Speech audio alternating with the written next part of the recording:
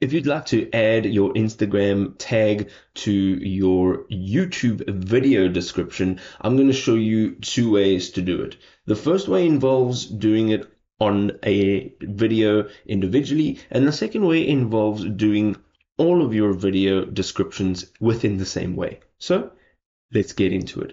So what we want to do is we want to jump into Studio, and you'll see all of your content here. So this is a video that I've just uploaded. I'm going to go into options, and here I'm going to say edit, title, and description. So here you can add this Instagram link over here. So you can add your description appropriately to your video. And here we're going to go Instagram, and we're going to now add our link. All right.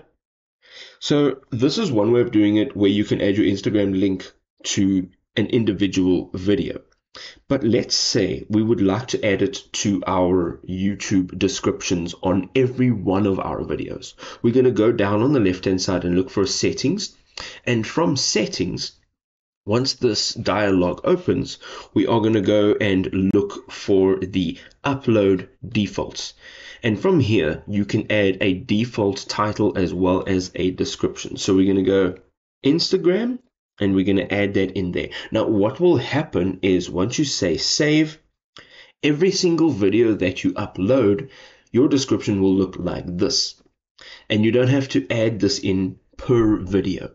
Now, if this was a helpful guide, drop us a like, and we'll see you next time. Peace.